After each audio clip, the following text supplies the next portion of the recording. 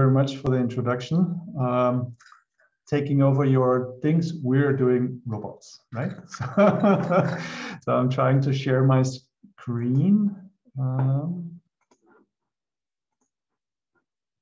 Okay, should work, right?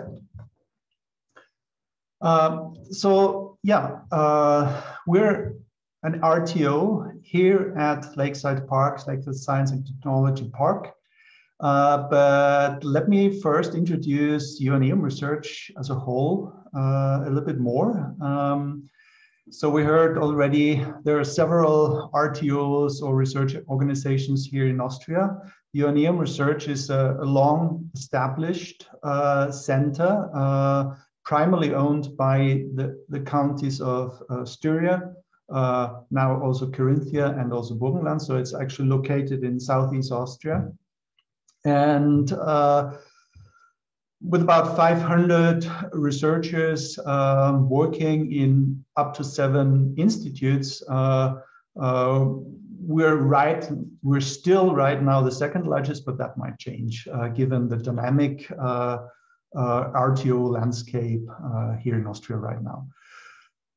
Topic-wise, we're very much linked to the regional technologies that are really essential for getting the industrial ecosystem of Carinthia, of Styria or Burgenland going. But we're clustered in like 3 topics. So like the Institute Digital that focusing on ICT technologies, materials, material science, and robotics, actually clustered together to form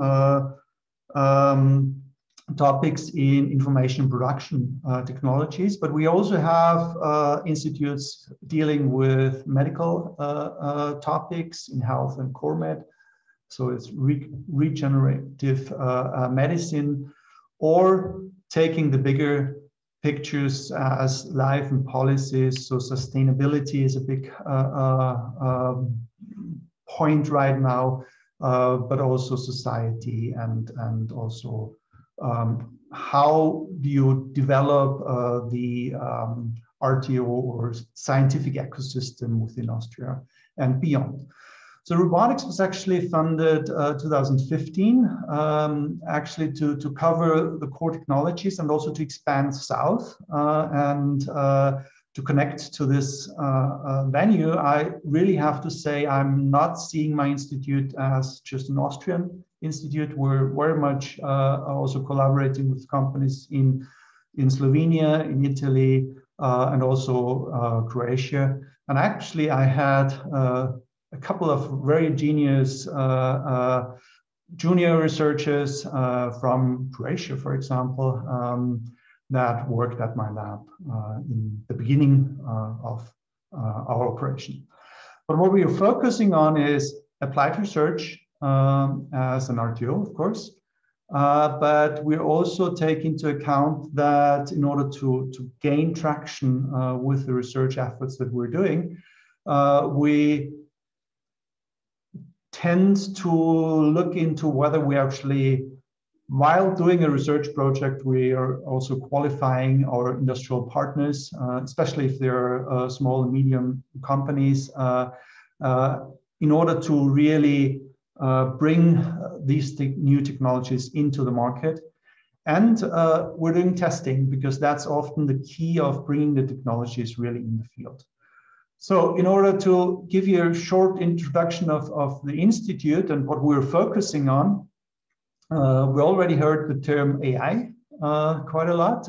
We're dealing with industrial AI. So it's really on how do you apply it? How do you bring this AI topic onto real use in companies? And there, it's very often not just the cutting edge AI research that you have to do, but in actually to gain understanding, gain acceptance also for what is possible and what not. And of course, where we see robots and humans working next to each other quite a lot. We do a lot in human-robot cooperation, collaboration, coexistence, however you want to call it. It's just the humans and the robots share a common workspace. And as the humans are able to move in the space, we also try to give the robots that piece of mobility. So mobile manipulation, a mobile robot with a manipulator on top that you can send somewhere to fetch something is one of our major topics that we're looking in. And of course, because we're working next to humans, you have to deal with robot safety, robot security. So if you can hack the robot, you might be able to disable the safety system, and that's not healthy in terms of having a powerful machine that operates next to humans. And very often, robotics